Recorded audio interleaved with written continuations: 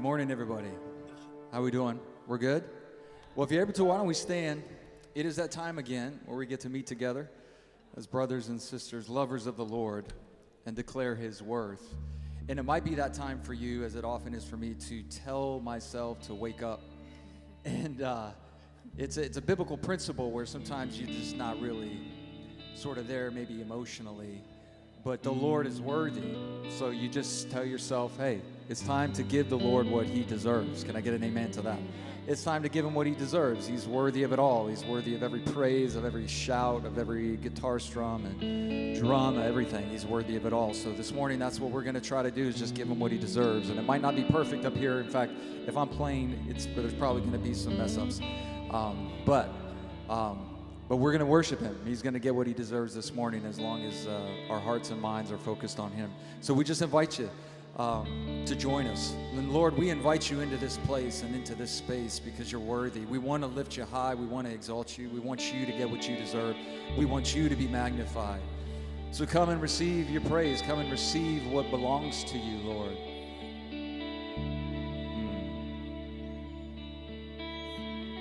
We're here for you. We are here for you.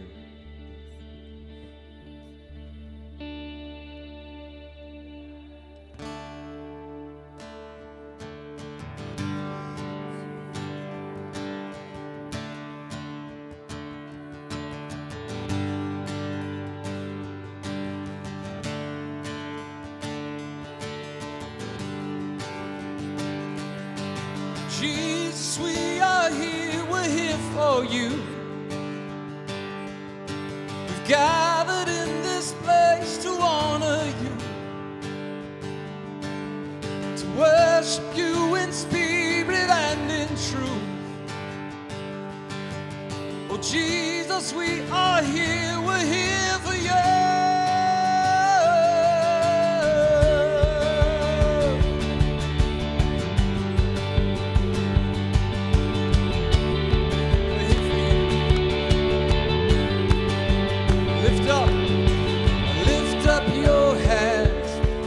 Your praises rise, and open your heart and loose the song inside.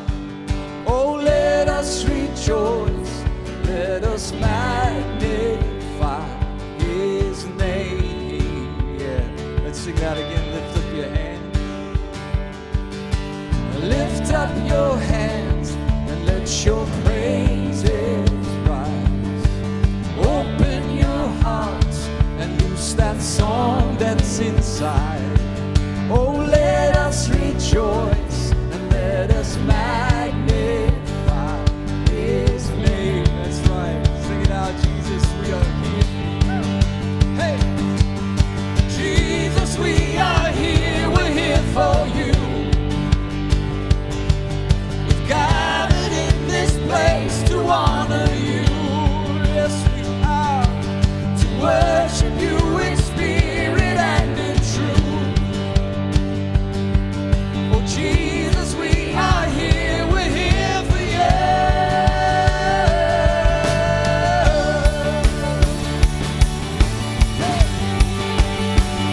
We're here for you. Glorify your name, sing, break out in praise. Oh, break out in praise and let your shout arise. Our God redeemed us with His mighty power. Oh, let's sing together, let us magnify His name. Hey, sing, Jesus, we are here for you. Yeah. Jesus, we are here, we're here for you.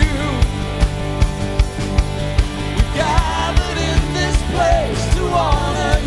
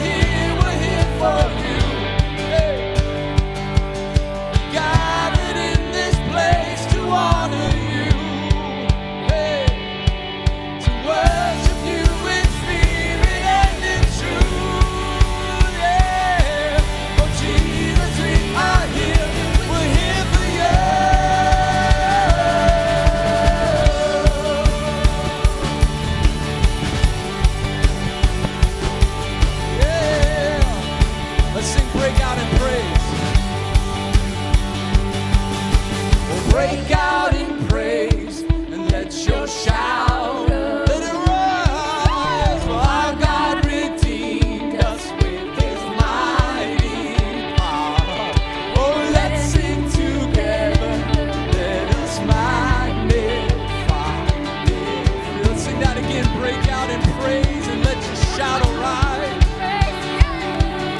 Oh, break out in praise. Let your shout arise to the Lord. For our God redeemed us with His mighty power. Oh, let's sing together. Let us magnify the Lord. Oh, Jesus, we're here for you. Jesus, we are here. We're here for you.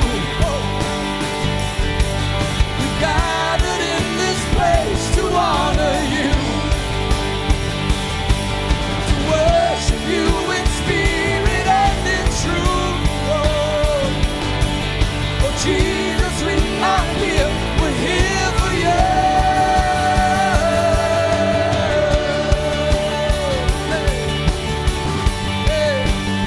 Oh, we're here for you, Lord. Let's sing that again. Jesus, we are here for you. Just the voices. Jesus, we are here. We're here for you. Yes, we are. Yes, we are. And we've gathered in this place to honor you. We lift you up, Lord. We lift you up to worship you in spirit and in truth.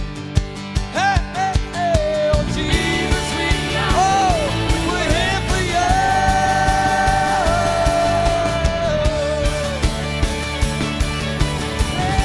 You're worthy of it all, Lord. You're worthy of it all, Lord.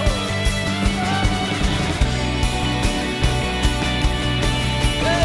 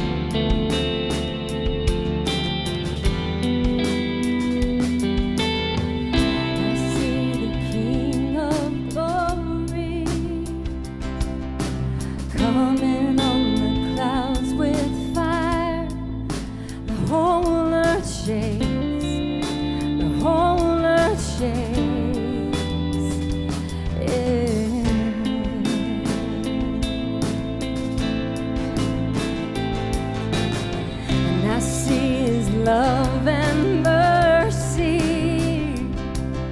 washing over all our sin.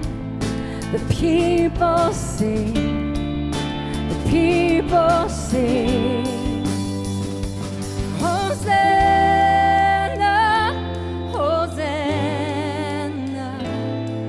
Hosanna in the highest. Hosanna, Hosanna, Hosanna in the highest.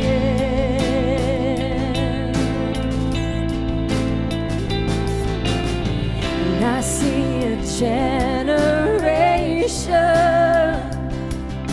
rising up to take their place with selfless faith, with selfless faith. And I see a new revival stirring as we pray and seek. We're on our knees, we're on our knees.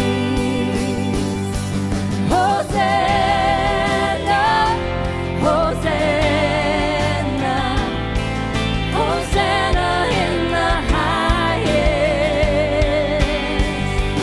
Hosanna, Hosanna.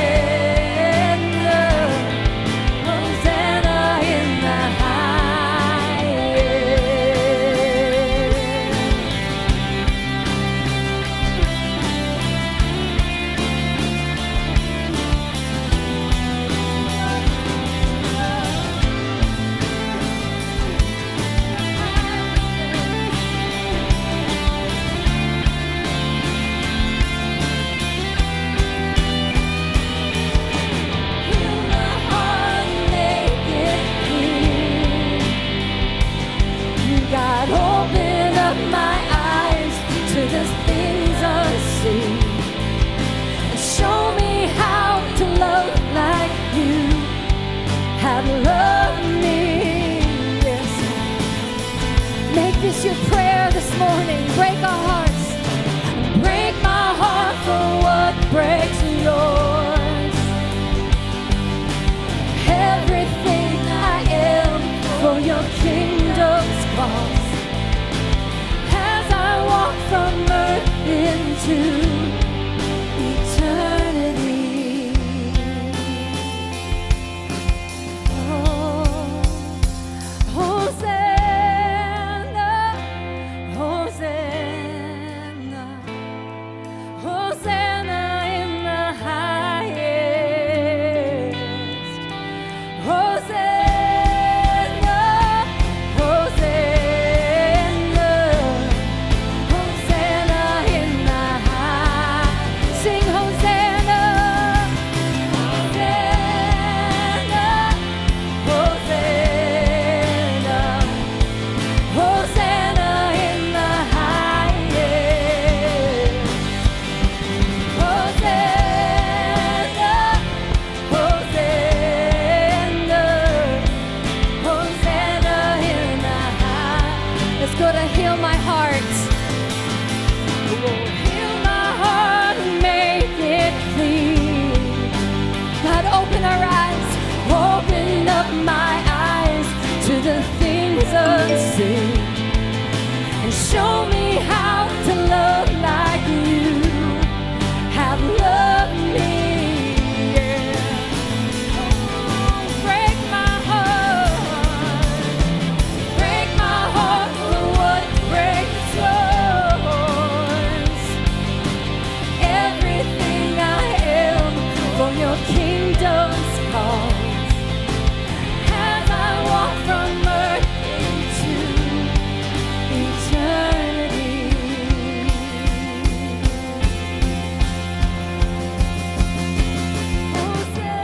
Hosanna, Hosanna, Hosanna in the highest. Hosanna, Hosanna, Hosanna in the highest. Hosanna in the highest. Hosanna in the highest. Yes. We lift you up, God, to the highest place. We exalt your name in this place. We exalt you. We exalt you, God. We lift your name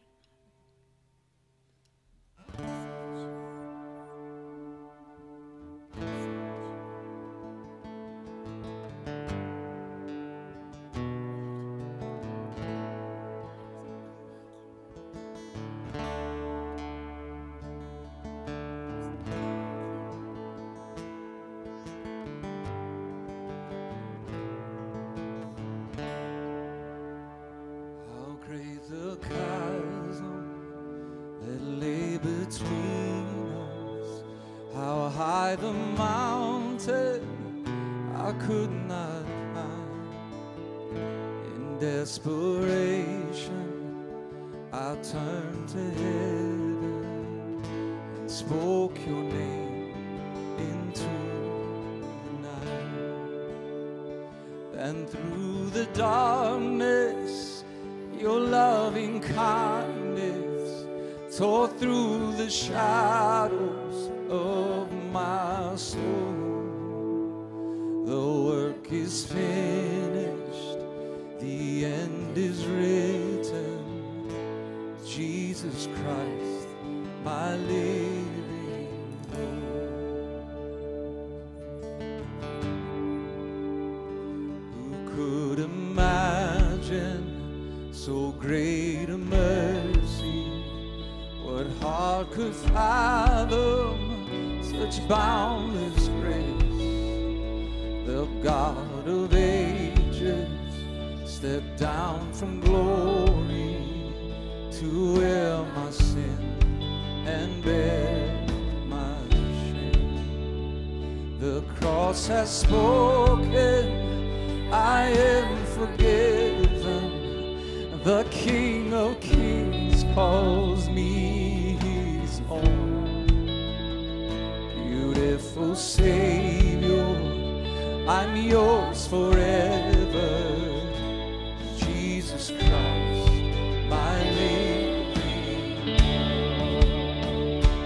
Hallelujah, praise the one who set me free. Hallelujah, death has lost its grip on me. You have broken every chain. There's salvation in your name, Jesus Christ, my living hope. And then came the morning that sealed the promise. Your buried body began to breathe. Out of the silence, the roaring lion declared the grave has no claim on. Sing that again. Then came the morning that sealed the promise. Your buried body began to breathe. And out of the silence, the roaring lion declared the grave has no name on me. Oh, Jesus, yours is the victory. Yeah. Oh, hallelujah, praise the one who set me free. Hallelujah, death has lost its grip on me, and you have broken every chain. There's salvation in your name, Jesus Christ, my living hope. Oh, hallelujah, praise the one who set me free. Hallelujah, death has lost its grip on.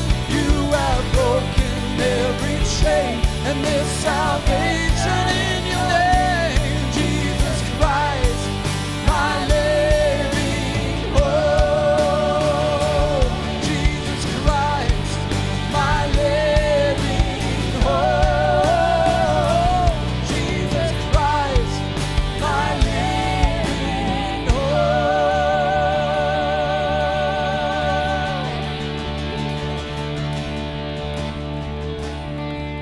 Amen, amen. Family, stay here with me in this moment of worship. Stay right here. You know, I wasn't here with you last Sunday. How many of you were here for our sacred assembly last Sunday? I was in California. My nephew, he is going through his rite of passage as a teenager, and he asked me to be his mentor, his spiritual mentor. So I've been discipling my 16-year-old nephew in the Word, in prayer, but man, I was really missing you all last week. But as the Lord was doing a great work here, he was also doing a great work in my family. And I want you to know, family, that we don't have to wait for a sacred assembly twice a year to seek the Lord, to be with Jesus, to have this freedom that we are singing about this morning, amen? You don't have to wait for the next one. The Bible says that when we seek him with all of our heart, he will be found by you. So when we seek after him, and it's okay, you can clap, you can say hallelujah, you can put your hands up. If you need Jesus this morning, I'm going to ask the team to play through the chorus just one or two more times. If you need a touch from the Lord this morning between you and Jesus, you don't need me right now. If you need Jesus, it's between you and Jesus right now. Let's engage in worship. You can raise your hands. You can grab a hand next to you and say, would you pray for me? But let's seek after the Lord this morning. Hallelujah, praise the one who set me free. Hallelujah, death has lost its grip on me. You have broken every chain. There's salvation in your name, Jesus Christ, my living. Let's sing it out, church. Let's sing it out together. Oh, hallelujah.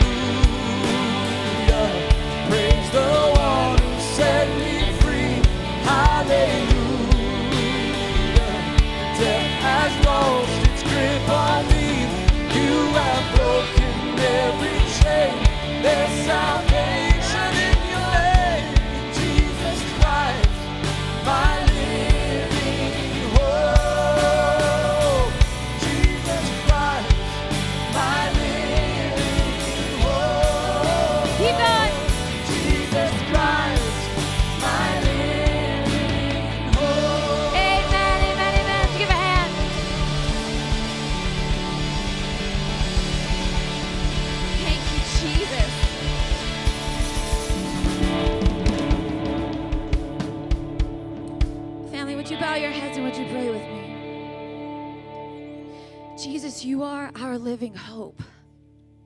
And I want to pray for those this morning who may have been struggling to even sing through that. Because sometimes, family, it's true. Sometimes it's hard to have hope in hard times. But I'm here to tell you this morning that Jesus is the same yesterday, today, and forever. And he will not fail you, and he will not fail me. So hold on and cling to our hope of all hope, Jesus Christ. Father, I pray for comfort for those who may be grieving. I pray for peace for those who may have lost a loved one, or for those who are just having one of those kind of mornings. God, I pray that your presence would surround them, go before them, go behind them, and all around them this morning, God. I thank you for our church family and all the different stages of life that we are in. And I pray, God, that you would continue to fill this house with your presence and to fill every one of our hearts and our homes with more and more of you, Jesus. And we say yes and amen to all that you have for New Hope Hawaii Kai and for us in our families. And the people of God said, amen. Amen. Would you turn and greet one another in the Lord? We're so happy you're here with us this morning. Amen.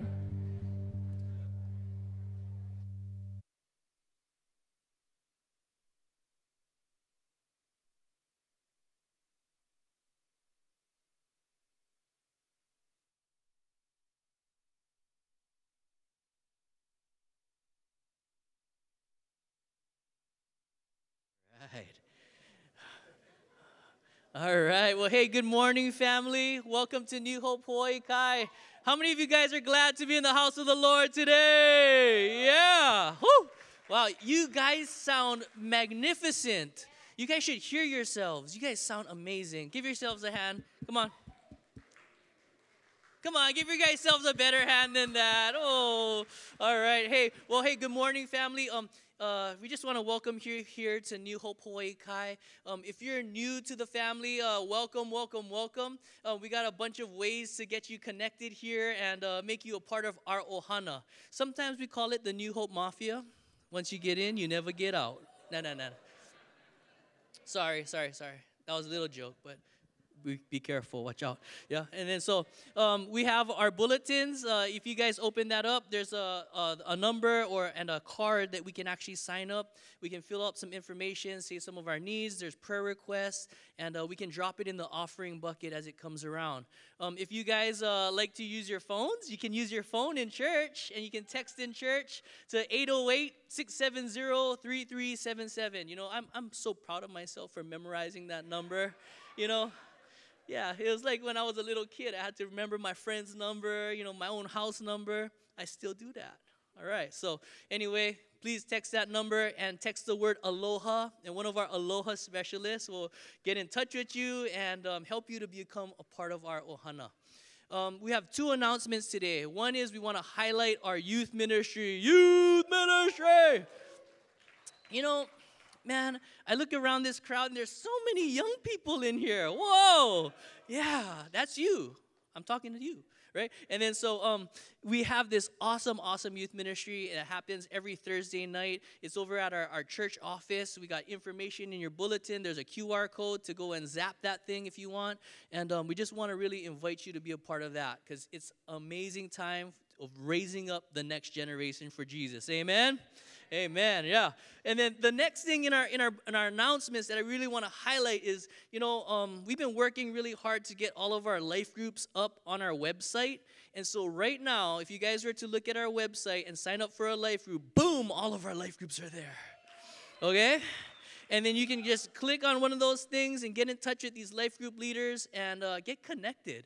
Because, man, that's where it all happens. As good as it is on Sunday morning, man, during the week when we're eating awesome meals, yeah, right? Auntie Martha's house got awesome meals, right? When we're eating awesome meals, breaking bread, getting into the Word and praying, that's where it all happens. So please go ahead and check out our life groups because, yeah, we want you there. It'll be awesome. All right? That's it for our announcements. Would you guys help with me in praying for our tithes and offerings? Okay? Let's pray. Heavenly Father, we just thank you, Lord, so much, Lord, that we get to come together as a family and praise your name. Lord, in Psalm 96, you show us, right, that we're supposed to shout to you, Lord, and we're supposed to join with all of creation in worshiping you. And so, Lord, right now, as we give of these tithes and offerings, we give it with grateful hearts, with hearts of joy and worship. And so, Lord, right now, we just we say thank you, and we say we love you. In Jesus' name, amen. Go ahead, church.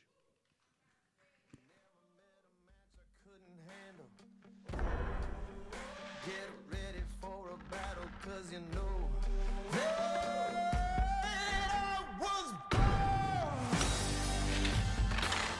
for this. I was born for this.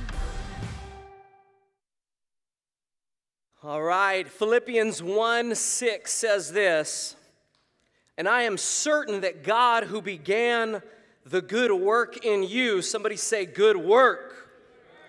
The God who began the good work in you will continue his work until it is finished, finally finished on the day when Christ Jesus returns.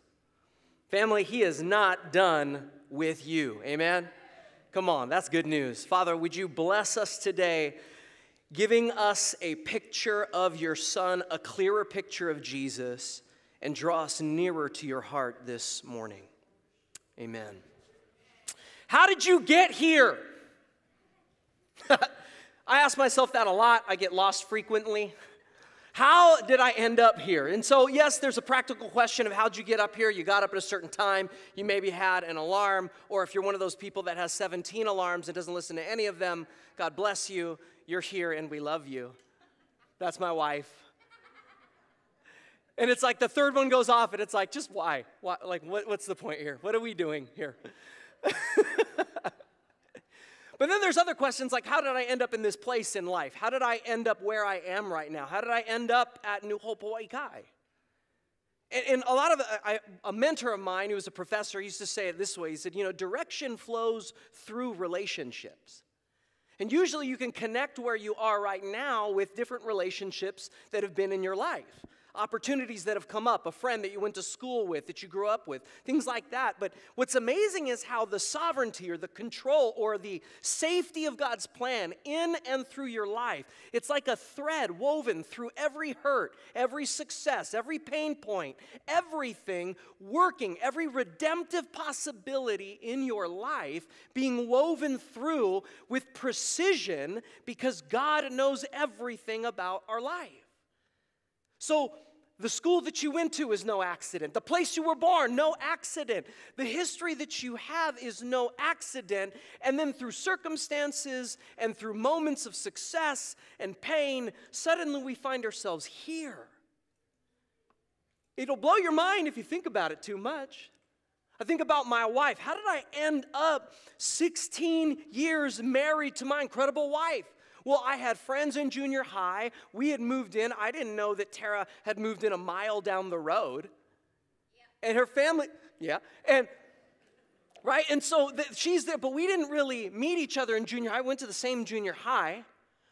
I went to high school. I was a senior. She was a freshman. Then we meet. Her friends are the younger siblings of all the friends that I have in high school. And now we are there at Salinas High, and I'm in some tapered Levi's jeans, in a grass skirt, and some New Balance shoes. Because I was rocking that dad style before it was awesome. I was a pioneer. Still no one gives me credit. So I'm there with an Aloha shirt. I see Tara, freshman. I'm the senior, great, awesome. Is it like, okay, whatever. All of a sudden I graduate and I'm still working in youth ministry doing things. And she's involved in her church and stuff. And I see her again. I'm like, there's something about this girl. But I didn't want to be like the college guy in junior college that was like combing the high schools. It's weird. I wasn't going to be the high school, the junior college perv. I wasn't going to do that. So I waited. I said, okay, Lord, whatever you do, it's going to be awesome. She graduates. We go out on a date. That was a critical moment. Applebee's? Critical moment. Okay? Splitting an Asian chicken salad? Yeah, that's a stewardship flex. Believe it. Budget. Every dollar has a name. Then we go from there. We're a year in. I'm in love with you. But I don't want to admit it because that's scary. I hadn't had the examples. I lost my dad young. There was different examples that I had that weren't so great. Some were awesome, some not. I was scared, and I'm in love with her, but I don't want to admit it. I don't want to admit that because that's too vulnerable. It's too real. And I got things to do for Jesus. I was like, right? Like, we would go to parties, and to make sure that I wasn't distracted, I would ditch my wife at a party. Isn't that weird? Well, at the time, yes. We weren't married at 18. And then I remember the Lord speaking to me saying, you got to open your heart up fully, Pat, because you'll never know. And then that started a process, and it was risky. And again, now I'm recounting these events to this moment here. The experiences of our past that bring us to moments where now we're in Maui getting married, saying vows, committing life to one another forever. I think for many of us, when we think of our past, if you were to navigate some of that stuff, it can hold us back. It can hold us back. It can be like a weight, like an anchor tied to something that we've been trying to let go of for so many years. We've made mistakes, and we've hurt people, and we've hurt ourselves, and we've lied, and we've cheated, and we feel like the past is like the reason why God isn't interested in us.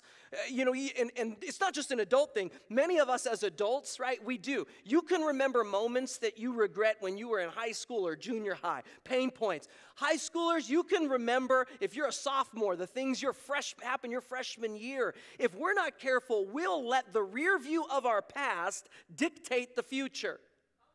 But there's a reason if your life is a car and that windshield is so big, the past is there so you can get a reference point of what happened back there, but we got to focus on what God is doing in front of us. Yeah, get bold, clap on it. Praise Jesus. I think the answer is realizing that Jesus doesn't just set us free from our past, but he opens up our future. That's why we got to be certain. That's why Paul says, I'm certain that whatever God started, he's faithful to finish. And it's going to finish on the day when Christ Jesus returns. He's not done. It's not just done when we get all of our hopes and dreams met in this very short life. His work is not done unto eternity, which is why we have to have Christ's return in mind. The urgency that we have is not that Jesus wants to make us the most comfortable people on the planet, which is like the total opposite of faithful Christianity, by the way. But it's that he is a soon-coming king returning. There is a future hope that we have, and we can live in a not-yet reality of God's blessings and purpose and love and connection while waiting for an almost coming moment. It's like a right here, but not yet. So we look at books like Nehemiah to give us insight. To give us insight about when God is giving us maybe new assignment, new direction, a project that's happening, something is shifting, and Nehemiah is about to embark on this project. Now, spoiler alert, in about 4 or 5 chapters, he builds a wall. I mean, I guess we could just end it there. All right, see you later. I'll see you at Heavenly Cafe. Right? Like, it would be that simple, but there's something about the work of this wall that Nehemiah is about to embark on that is connecting past, present, and future. It's connecting past promise that God had for his people. And even though the temple has already been built, but still the work is not done, and now the people are still yet unprotected. The walls almost representing the structure and the protection of the heart of the people of God that were returning to their land. And here we find Nehemiah, and he's crying. That's why we're calling our series The Good Work, and we are going to actually spend quite a bit of time in Nehemiah. Nehemiah is going to take us on a journey together about what it looks like to see God rebuild the heart of his people what it looks like to trust. We're going to gain insights about leadership. We're going to gain insights about a lot of different things, but hopefully more than just more leadership insights, what we gain is a fresh perspective on the loving, beautiful, beating heart of Jesus for you and I not to remain distracted and disabled by our past, but redeemed and empowered to exist in a present moment while we move towards a glorious future in Jesus. Come on, that's fantastic news. That's fantastic news. So let's look at this book. Because if you were to read the book, it would say the son of Nehemiah, son of Hacaliah during the Hacaliah. Whoo! Read it. You got to say it like that too with the During the month of Chislev in the 20th year, when I was at the fortress city of Susa, Hanani, one of my brothers, arrived with men from Judah, and I questioned him about Jerusalem and the Jewish remnant that had survived the exile. So here's the story. Nehemiah is just doing his job one day. He's a cupbearer to a king, and his brother comes up, and he's like, man, how's it going? Like, I've heard about the people returning. And what are they returning from? They're returning from a very long exile that they were in. In fact, if you look at the verses in Jeremiah, I know we love this one, Jeremiah 29:11. You could probably quote this one by heart. For I know the plans that I have for you, says the Lord. This is the Lord's declaration. For your well-being, not for disaster, to give a future and a hope. This is God's promise. His promise for his people. But we jump to that promise sometimes without recognizing the context of the verse right before when he says this, but you will be in Babylon for 70 years. Then I will come and do for you all the good things that I have promised, and I will bring you home again. Now, why were they there? The people had forgotten God's heart. They were living any which way they wanted. Their hearts were wayward. I know we look at the past and we think, man, we are so smart, so advanced, so educated. But the truth is humanity's heart has been wayward since the beginning. And God's people had forgotten the God of their people, of Abraham, Isaac, and Jacob. They forgot their history. They looked at their past and they wanted to create a whole nother future that didn't have anything to do with God and only with what they had control over. I feel like it's similar to our culture in this moment, almost. And so God corrects them. He says, now you're going to Babylon. Jeremiah's talking about it. People are frustrated, but 70 years go by. And now things are starting to get fulfilled. If you read in the book of Ezra, now Zerubbabel takes a whole group of people back to the land. And Ezra the scribe brings people there too. They build the temple. There's things that are happening. The very fulfillment of words in Isaiah are being fulfilled. Now, a couple weeks ago, we talked about the authenticity of Scripture, the beauty and the confidence that we can have in Scripture, and how even in Isaiah, when he would say things like in Isaiah 45, Cyrus, 150 years before this man ever existed, was ever a thought in his parents' mind, the Bible calls him out prophetically by name, fulfilling this word through the words and through the story of God's people in Ezra and Nehemiah. Now, I know historical criticism might question this. They'd say, oh man, this is just some creative ancient Near Eastern author that really wanted to put the pieces together, and so they just filled it in to make the story fit. Except that when you go back hundreds and hundreds of years when we discover things like the Dead Sea Scrolls that put these ancient texts and confirm one another, we can believe not only the historic accuracy of Scripture, but we can understand its supernatural prophetic capability. Not to be our daily fortune cookie, but to give us insight, I would say prophetic insight, and what I mean by that is prophetic heart of God connection to how we should live now. Because God will use our past to give clarity to our present and direction for our future. And so this is where they find themselves. So Nehemiah sees this. But then he says the remnant of the province who are survived in the exile, they're in great trouble and they're in disgrace, and Jerusalem's wall has been broken down, its gates have been burned. And when I heard these words, Nehemiah sat down and he wept.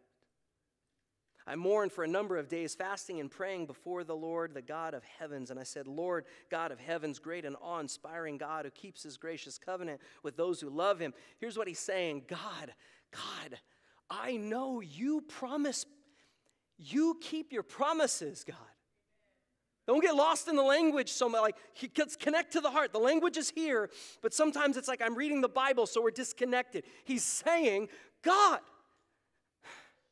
I've been crying for 3 days, and you promised us something. So why is it happening? Have you been there?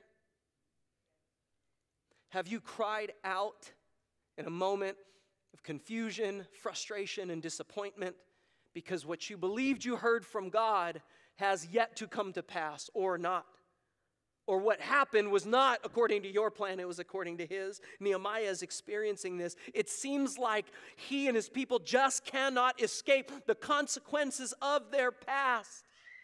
Amen. That's what I'm talking about. Here's what a smarter, older dude said about the past. You cannot change the past, but the past can change you, either for better or for worse. It all depends on how you look at it. The past can be a rudder that guides you or an anchor that hinders you. Leave your past mistakes with God and look to the future by faith. Warren Wiersbe. So how do I deal with my past? Because that's exactly what Nehemiah is doing. Now, again, you skip forward and you start seeing the work being done, but Nehemiah doesn't just start, kicking tires and just putting Lego blocks together. What we're doing is we're setting up this history moment for us because there's so much value and importance in it to see why he reacts the way that he does. Why is he responding how he's responding? And how then does he go about dealing with his past and making decisions and not quitting when things get frustrating? And how can we do the same? Nehemiah starts by processing the past. He says this, listen to my prayer, look down, see me. He's saying, God, don't you see me? If you feel like your prayers are too honest for God to hear them, just look at Nehemiah. Because some of us might be praying some honest prayers lately. Some of us might be screaming into quiet pillows lately, just wondering if God is even listening. And Nehemiah is just saying this, see me praying day and night. I'm doing the work, God, day and night for your people. I confess that we have sinned against you. Yes, even my own family and I have sinned. We've sinned terribly. How have they sinned?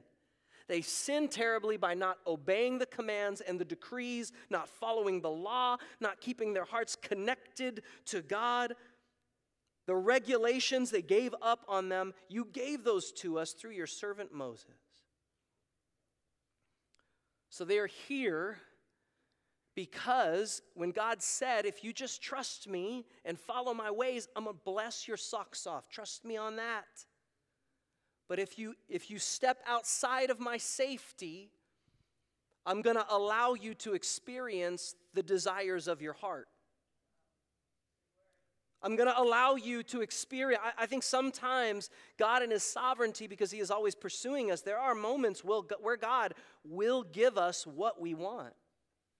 And he will give us what we want so that when we taste it and see that it is not what we thought it was going to be, maybe because we have tasted and seen that God is good, we will come running back to the bread of life, to the water of life, to the light of the world, amen? When we try and taste darkness, and then we say, I don't want to be here. This is ash in my mouth. I don't like it. I want that sweet, sweet honey that is the word of God, that is his presence. We're going to come running back.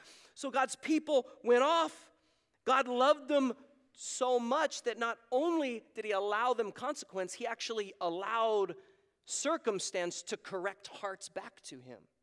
Because God is a loving father, and a father disciplines the children that he loves. And so that is what we see, the heavenly Father, heart of God, loving, correcting, disciplining a people towards. But before they move forward, they have to look in that rear view and say, where did we go off? Where did we get lost? Nehemiah says it this way: we sin. We sin and we distanced ourselves and we stopped following you, God. And he says, I'm sorry. He's not scared. He is so moved and broken that he's not scared of that history, that very real history of his family and his generation before him, that there was brokenness and rebellion and sin. And he's just like, that's what it is. It's there. It's in all of us. We did it. God, could you make a better way for us? We can't be afraid of what happened in our past. Cannot be afraid of it. I want to encourage you, don't be scared of what has happened in your past as if it is what disqualifies you. Nobody's qualified. Amen? Some of us maybe feel like, oh, maybe it's taken a while to even step into the church service because I got to kind of clean myself up before I get there. We'll never be clean enough to approach. Jesus is who makes us holy. Amen? He did it. That's why we come as we are to the throne of grace. My counselor said it like this, that trauma is like any memory that's attached to a negative emotion. I never thought of it that way. And I wonder how many of us are experiencing those moments, those memories that are attached to such negativity, and we're like, but I moved on from it. But when something similar happens, it's like a button gets pushed, and it's like, you feel it. All of a sudden, that anger point that you thought you had put to sleep is awake and alive. All of a sudden, that pain point, that regret point, that insecurity moment pops up. And that's why it's imperative that we process with Jesus and trusted friends, mentors, even counselors. Because if we don't let Jesus transform our pain, we often will transmit it to someone else. It doesn't go away. It doesn't go away. We cover it with more discipline. We cover it with a better morning routine. We'll cover it with better friends, more money. We'll do something to try and cover it, but here's the thing about the human heart, it's consistent. And it needs a renewal in Christ Jesus. Because if we do not deal with those moments, they come up, and now you are screaming in your house about dishes. And it doesn't make sense. I'm telling you, I don't know why those are the things that God uses to just bring it all up. Who loaded this dishwasher? Who did it? I know I've done tutorials. But now we're talking about that when my wife and I really need to be talking about a moment that happened 2 years ago. And we've been scared to touch that conversation. There are things in our past that we're scared to touch. And I am not telling you to go run and have all kinds of irresponsible conversations and just start stirring the pot. Let's just open up the can of worms today. What's under the rug that we've been sweeping for 20 years? What I'm saying is pray and ask the Holy Spirit for the discernment to lead you in how you might deal with a pain point that you are wrestling with today. Because there is freedom in Jesus. And aren't you glad he doesn't deal with all of it all at once? I think I might die. There's too many things. There's too many things. Whatever you feel like is holding you back, Jesus already knows about it, fam. He died for it. He wants to show he can redeem it. Family, when pornography was still gripping my heart in the first years of my marriage, shame, disgust with myself, anger, frustration, all of the things that anyone would feel. But I'm telling you, Jesus was never intimidated by that brokenness. And I had to look at my past to understand my present struggle so that with Jesus I could make a different choice for my future. And I needed people that I trusted. And I needed my friends, and I needed my pastors, and I needed my incredible wife and her grace towards me. Maybe it wasn't that for you. Maybe it was something else. Maybe it has nothing to do with that. I don't know. But we must process our past if we are to move forward with a degree of freedom and abundance in Christ. Amen? Amen. And after we process that pain, we may have to own some stuff. Nehemiah took ownership. Listen to my prayer. He says, we sinned. I confess that we have sinned terribly. He doesn't even say we kind of did a little. He says, we are terrible. I love the language of Scripture. We get to let the text just speak. We've sinned terribly by not obeying. In fact, even my own family and I have sinned. Really? Your family sinned? Weren't you in exile? Was it your family? What is it, 70 years? How many years does it before a new generation? Is it something like 20 years? Something like that, right? A new generation just about every 20 years. So if we're talking 70 years, potentially 3 generations have passed since God started correcting people for things that their grandma and their great-grandma and their great-great-grandpa did. So was it Nehemiah? Well, not him personally. But see, in the Bible, there was a very clear understanding of a corporate identity of God's people. It wasn't just individual. We think individual. I have a personal Savior. I say a personal prayer. I have a personal devotional time. Me, me, me, me, me, me, me. But for the people in the Bible, everything was connected relationally. You were not defined apart from the community and the family that you were in. Right, wrong, or indifferent, we are who we are. And so Nehemiah is taking on a sense of corporate repentance, and he is saying, I am taking personal responsibility, yes, for things that I didn't do personally, but I am praying them out because they need to be brought up so that we as a people can be set free. See, Jesus might be in our heart, but somebody I read often, his name is Peter Scazzaro, he says, but Grandpa still might be in your bones. And that's why we need that process of sanctification or growing in looking like Jesus every day. So we got to process our past, and then we have to own it. We have to take ownership. Don't be afraid of it. Don't be afraid of our family history. Own that family history. You got nuts family? Join the club. Some of us are just better at hiding it. It's crazy. Like when you think, like somebody, I was telling us, like, I was telling them some experience that I had as a family, as a kid, and I just never really thought, like I know that I've experienced some degree of hardship, but I was like, yeah, this happened. Oh, I remember this happened, and then that happened. And then someone was like, dude, that's insane. I was like, what are you talking about? You're telling me, and then he just retold me what I had just told him. And I just think I was living in my crazy for so long, right? We're just living in our story. We don't even know that there was, oh yeah, I guess that was worse than just it was a bad Tuesday. You know? Sometimes we need an outside perspective because then I'm realizing, how can I own things so that I can move forward? See, we've just been reading in the book of Acts, and what did the book of Acts say when, I think it was Stephen that was giving this address to the people, or maybe it was Peter. Yeah, I went to Bible college. It was one of the two. And he says, repent so that judgment and comparison may come. No, he doesn't say that. He says, repent so that times of refreshing can come. Ooh, did you hear that? From the back to the front. We get so scared of repentance. I think we get so scared of owning because then we're exposed. And we're exposed. And I get it. I get it. I'm living it too. You and I are in real time living this reality. That's why I don't understand people sometimes, and maybe we're defining this differently. Sometimes I don't understand people when they say, I don't have any regrets. I'm like, really? How does that feel? How did you work that one out in your everyday life?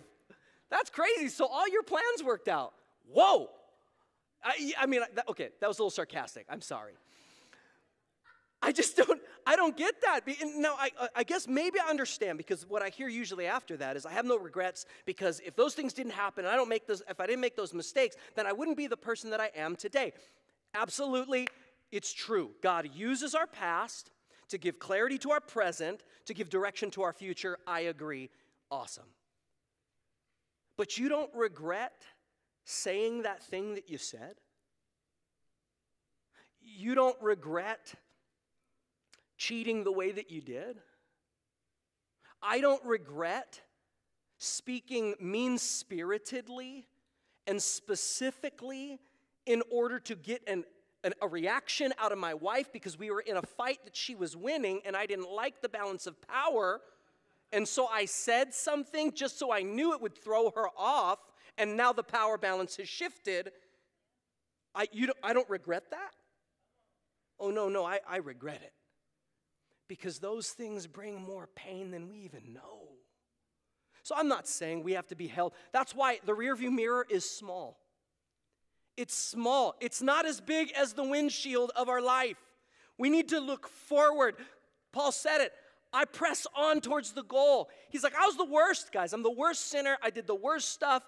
It's terrible. Jesus redeemed me, so I let go of what is behind and I press on to the prize of my calling in Christ Jesus. Amen? So I'm not telling you now we all have to have like past sessions where we just need to linger and live forever in the mistakes of our past. That is not regret. I'm talking about genuine repentance. Repentance when the only redemptive value that a pain point or a success point has is when we are able to give it to Jesus to do something with. Otherwise, it just becomes fuel in my agenda. So yeah, I regret causing hurt. I regret spreading that gossip. I repent of sitting in shame longer than I needed to. I regret of believing lies about myself, that I was speaking over myself because I didn't know what else to say. I was so frustrated. And God was saying, I don't even say that over you. What are you doing? And I'm like, no, today, God, I don't listen to you. I listen to my angry thoughts about me.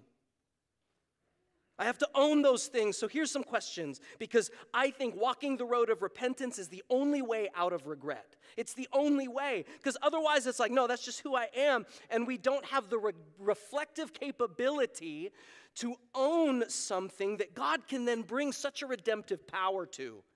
Isn't that what Jesus does? Come on, man, he's so faithful. So what regrets do I carry? Have I given them to Jesus? Do I need to take ownership of something personally or corporately? What action step do I need to take right now?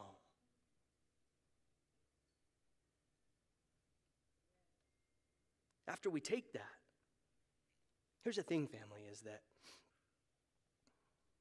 I think there's a fear, because I think when we actually come face to face sometimes with who we are. Okay, I'm going to go from individual to even us as a church, right? Like when I come to being just vulnerable about who I actually am in front of all of God and His holiness, I can't hide. And that's so scary. But the beauty of the gospel is this. He says, come to the throne of grace with boldness. Don't be scared, because I'm not scary. I'm holy, and the only reason why you don't have to be scared is because Jesus is the pathway. If Jesus is out of the way, all we get is wrath. But now that Jesus is the lens by which the Father sees us, it's His love, and it's His truth, and it's His beauty, and it's His connection, and it's good. It's so good. So there's that, and then we think this way, okay, even as a church, prophetically, where we are in this moment of time, in this culture, nationally, and I'm not the best culture, evaluator, I'm just saying, as a gathered people of Jesus, in our efforts to try and engage with God's mission, what are things in our past that we need to let go of? Because God is leading us into a different future. What are methodologies that we have held on to a little too long because they were too familiar, that we need to let go of, because while they were good in one season, in this season, it's not that they're bad, it's just that God is asking us to do something else. You know, as we you think about this in your own life. Jesus is leading our church. And as leaders, we have to take a very sober look at the way in which we are discerning that corporately, so that when we're trying to do things that are faithful, I wonder, do we have to own things? And I think about this often. Do we have to own ways that we have done things that actually were not the best thing? That didn't serve our community well? Family, that's real. And it's okay.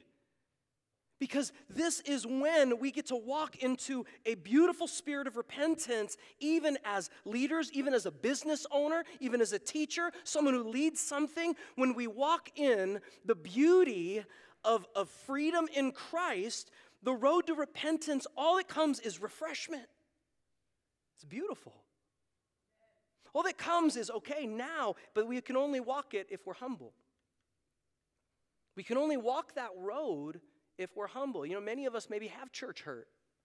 Many of us have experienced those kinds of things, and that language is really prevalent in our culture right now. The church hurt and absolutely, there are legitimate pain points, but we cannot move forward, any of us, unless we move forward with full transparency, total humility, and surrender. Because, family, the truth is, none of us have it all figured out. None of us have it figured out. And that is not an excuse for further pain points. It's an urgency to go lower and to be in the presence of Jesus so that we have his heart. Yeah. Amen? Come on, this is as true for us as a church. It's as true for you as a business. It's as true for you in your marriage, for your siblings, in your high school. It's true. And after we process that past and after we take ownership, we just say, we own it. We own it, guys. 3 is we trust God's process and it leads us to his promise. Amen? Remember what you told your servant, Moses. No, I love Nehemiah, and I love the beauty of Scripture, how they write it, because obviously it's like, hey, God, I want you to remember what you told. Really, you're going to remind God? Yeah, that's what he does. You remember, you said it. Maybe it's more for me than you, but you said it. You told Moses, if you're unfaithful, I'll scatter you among the nations. But, someone say, but. That's a big old but. If you return to me and you obey my commands and live by them, here's the process. If you return and obey and live by them, then even if you are scattered to exiles to the ends of the earth, I will bring you back to the place I've chosen for my name to be honored. See, God's love is affection. God's love is kindness. But God's love is correction. It's encouragement. It is rebuke. All are part of a process. And our action step is to simply trust the process that you may be in right now. See, even Zerubbabel, he needed it too. Before Nehemiah came Ezra. Before Ezra, there was Zerubbabel. He was the first guy. And he's like, okay, I'm on this mission now. I'm bringing God's people back. And this is what a prophet told him. Sometimes we think that prophecy is fortune telling and future telling. I think biblical prophecy, there's an element to that, but I think it has way more to do with connecting people with the message of God's heart. What is the word that God is speaking that connects his heart to his people? The prophetic word that draws people who have gone wayward back to, because the world has plenty of critics.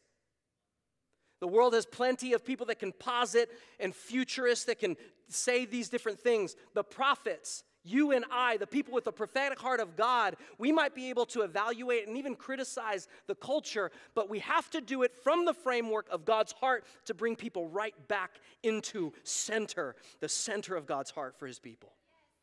It has to be this way. Otherwise, we're just critics, and I'm tired of that.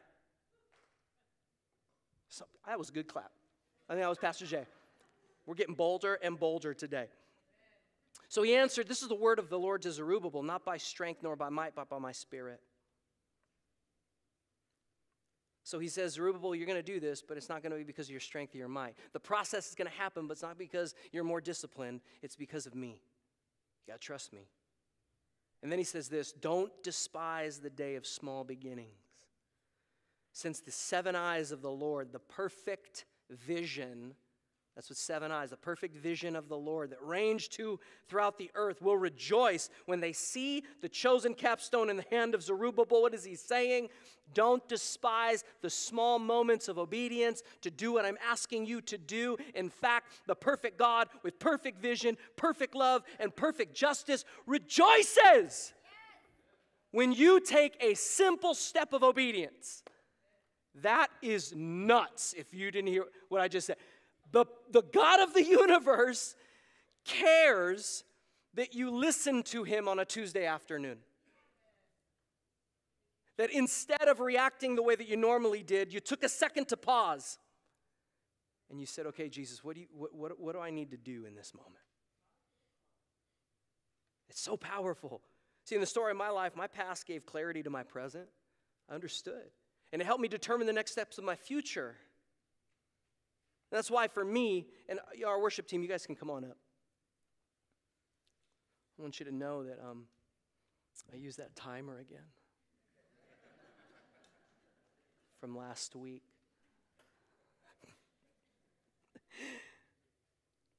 It was about February 2019. So Tara and I, we've been married 16 years, and amen. Which is another way of saying she has said yes to me every day for 16 years. Praise Jesus. But I was having a real hard time in the first 2 years of my marriage because I was frustrated with Jesus, and so I was frustrated with me. And so although I would always say that Tara and I were a team, I would absolutely have to own the fact that that wasn't true. What I really wanted to do was what God wanted me to do, and she could just be my awesome cheerleader on the side. It was really more about me than it was about we and us together. And look, every marriage team is different, so I'm just telling you our experience together. And I remember being so frustrated because I wasn't getting what I thought I deserved. I went to Bible college, and I prayed a lot, and I read the scriptures, and I did what I was supposed to do, and I didn't do dumb things when I was in my 20s like a lot of my friends. You know, like all the religion. I was like the older brother in the prodigal son story. That was me. He's my favorite. And so I remember, and then I was having a Nehemiah kind of honesty with Jesus because I was driving the car, and I wasn't like, God, I just want to trust you. I was angry, and I was shouting as loud as I could on I-5 in Tacoma, Washington, shouting, screaming, crying at Jesus. Angry. I was 27. And it wasn't an audible voice, but it was almost like a thought in my head. And it was like when the Holy Spirit speaks to you. And it was like, Pat, unless you learn how to do this with your wife, unless you learn how to do this shoulder to shoulder, you're never going to do it, Pat. I'm not going to let you. I love you too much. And it broke me. It broke me because it confronted me with my own arrogance as a young man. Doesn't matter how much right I've done. If I'm holding on to that kind of arrogance, if I'm holding on to that kind of pride, I don't want to do that. I don't want it in my game. I had 4 mentors in my life, 4 older men in my life that brought me up in Jesus and showed me the beating heart of God. But only one is not divorced. Only one. Only one does not have estrangement from his family. So this is very real for me. I repent to Tara, and it changes the whole trajectory. Those years were amazing in Tacoma. They reset us, and they brought a foundation, and our team began to develop. And then I meet Aaron Cordero, and I come to Hawaii. And I step into these roles, and now I'm growing. I'm working different the tools that I've learned, the skills in a whole different context. But how many of you know that sometimes you got to go back to some of those places? Because I found in 2019, in February, that Tara and I were not talking anymore. Like, we were talking, but we were not connecting. We were not actually, there was like the concept, we were missing each other. And we both use like so many words. It's not that the talking isn't happening, it's always happening. But whatever our hearts were trying to say was getting lost. And I didn't know what to do. So I called Carl, and he came over and talked to our pastoral staff, and I was just honest. And I'm like, it's like we're talking, but I don't get it, and I feel like I'm hurting my best friend, and I don't know why. And so we had to go. I had to go look in my rear view. What? God, are you showing me something? And he highlighted a few things. And I worked with some people, and I saw a counselor. We both saw a counselor. We still see a counselor because we think it's an actually really good thing. That was February 2019. COVID hits the next month.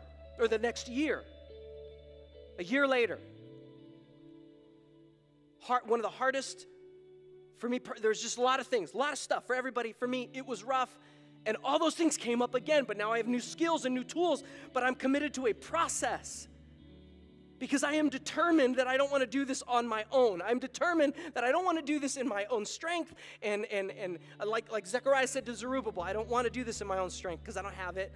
And my strength usually comes off as dominance and anger and loudness because those are the tools that I was given when I was a kid. Hammer everything because everything's a nail. This is how you solve problems in my family. But what I saw was people that didn't feel safe enough to be honest, so I needed to be honest. And what I saw often were men who, while they blessed me, but they didn't slow down enough to deal with things in their past or their present, so they couldn't take ownership and walk in the refreshment of beautiful repentance. And what I knew, that I didn't want to just do better because I was disciplined. But my effort wasn't going to cut it. It was by surrender. Some of you are trying real hard. Some of you are trying real hard. I don't even know what it is. You're trying real hard. And I'm telling you, God sees your effort. But I'm also telling you, there's some try. We just need to surrender. And we just need to say, Jesus, what are you asking me to do? Instead of trying harder, I surrendered more. And I got more honest. And I'm going to tell you that I thought I was good at it. And you can talk to our staff. I'm working on it. I'm in process. There are moments where I'm doing better. And then there's moments that I just like pull away and I don't get it. Is it okay that your pastor's being a little bit honest today? Because while it is personal, it's also communal for us. We do not need to be shackled to traumas and pains and disappointments and brokenness of our past. Because the power of Jesus is bigger. He is better at saving than we are at sinning. He is bigger. His resurrection power is so much more. It's so much more. You think that it's because your family history is nuts. I'm telling you, he's laughing about it. He's like, just watch me do. I can make peanut butter out of nuts. It's so crazy what we can do if we would just let him. And I'm really trying to pull this in because I don't want to freak everybody out with me getting emotional, right? I just want to invite us in. He is so good. And if you're a junior high or a high schooler in this place, I want you to know that Jesus knows you and he has a wonderful plan for your life. And the pathway to access it is in Jesus. If you're a young adult trying to get direction, process these moments now, the best you can with people you trust. And if you're maybe in your 30s or your 40s or 50s or 60s or 70s, should I stop? Keep going. Uncle Bob says 80s, 90s. I just want you to know that God is not done with you.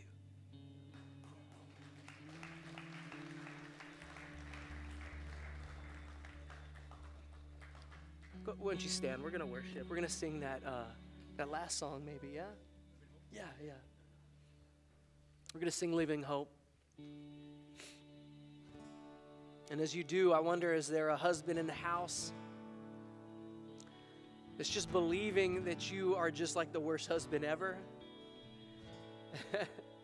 Dad in the house is just feeling like, I keep trying, but I feel like I'm just telling you, Jesus has a different opinion about you than you might have about yourself. There might be a wife in here that's struggling, a sister in here that's just feeling like she is not enough. And I want to tell you, none of us are. We're only enough because Jesus made us enough. Amen? It's Him. It's Him, but He sees such beauty in you. So I just want to pray for you. We're going to worship. After service, if you want to come up and respond in prayer, if you want to make Jesus the Lord of your life, I would love to talk with you. If you need prayer for healing, we want to pray for you. If you need to surrender something from your past, then let's do it, family. Let's not spend one more set of 24 hours holding on to chains that Jesus broke 2,000 years ago. It may not happen like this, but today is the day of salvation and freedom, and it's available for you. So if that's you, I just want you to worship and respond to the King, because you don't need me. We need Jesus. Let's lift our hands and let's worship, family.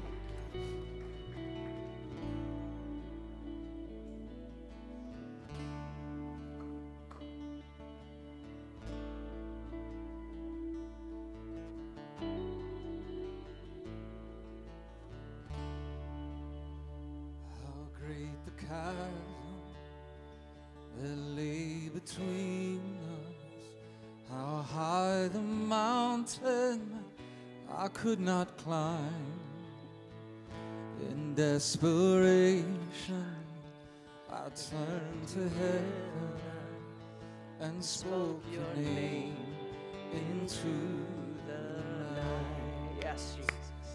Then through the darkness, your loving kindness tore through the shadows of my soul.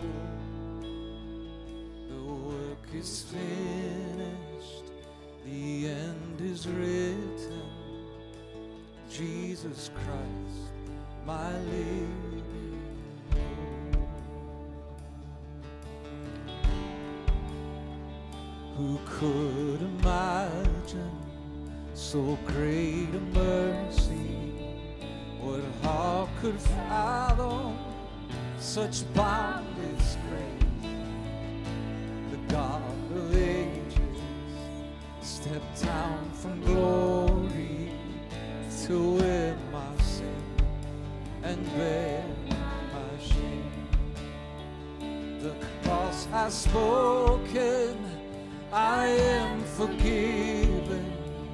The King of Kings calls me his own. Beautiful Savior, I'm yours forever.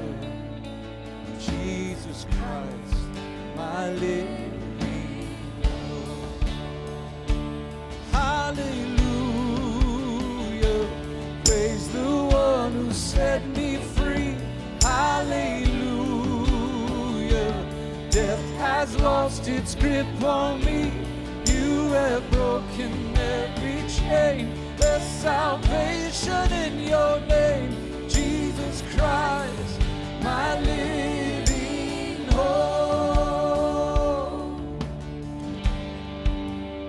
And then came the morning that sealed the promise. Your buried body began to breathe. Out of the silence, the roaring lion declared the grave has no claim on me. Then came the morning that sealed the promise. Your buried body began to breathe. Out of the silence, the roaring lion declared the grave has no claim on me. Oh Jesus, yours is the victory.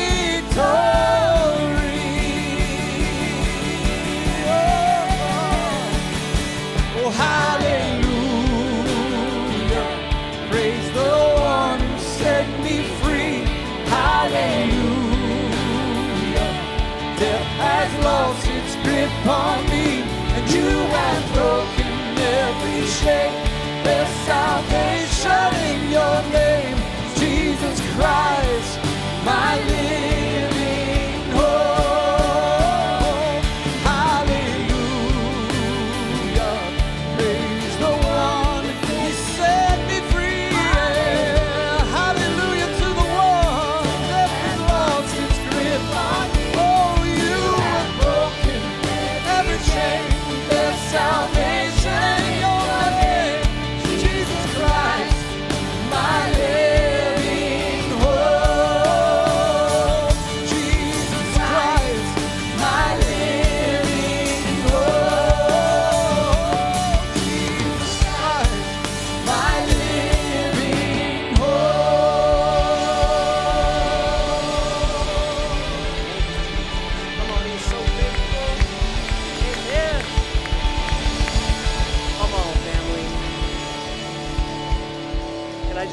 you to just pray this simple prayer with me. Jesus, I surrender my past. I surrender my present. And I'm trusting you with my future. In Jesus' name, amen. Amen, family. Come on, God bless you, family. If you need prayer today, if you need to take a step towards Jesus you've never taken, don't wait. Come right on up. We have a prayer team right here. If you need prayer for any reason, we'd love to pray with you. God bless you, and we'll see you next week. Come on, Nehemiah, let's go. Has lost its grip on me. You have broken every chain. There's salvation in your name, Jesus Christ, my living hope. Hallelujah. Praise the one who set me free. Hallelujah. Death has lost its grip on me. You have broken every chain. There's salvation in your name, Jesus Christ, my living hope. Jesus Christ, my living hope. Jesus Christ, my living hope. Hallelujah. Praise the one who set me free. Hallelujah. Death has lost its grip. Broken every chain. Salvation belongs to our Lord. He's my living hope. Oh, hallelujah.